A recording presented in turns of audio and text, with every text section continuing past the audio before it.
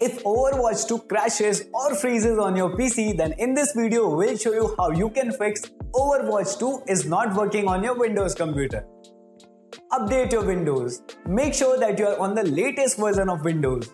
Go to Start, Settings, Update and Security, Windows Update and click on Check for updates.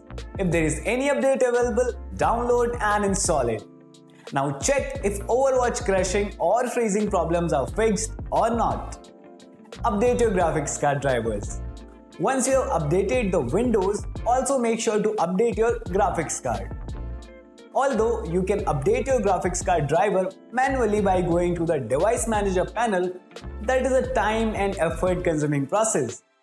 To make it easy, we recommend you to use Advanced Driver Updater software. It will not only automatically update your graphic card drivers, but will also quickly check for all other outdated PC drivers and install the latest version to fix the system errors.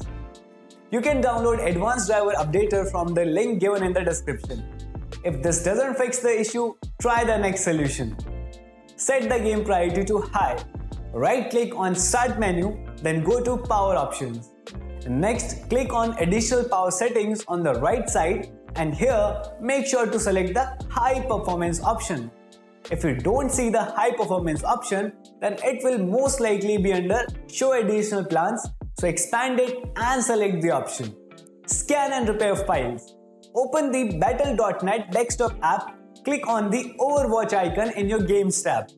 Click the cog wheel next to the play button and select Scan and Repair. This will initiate a scan, download any missing files and install them. Now check your Overwatch 2 not working problem should be fixed. You can also try reinstalling the game to fix this issue. If none of these potential solutions work, you'll have to wait for the fix from Blizzard.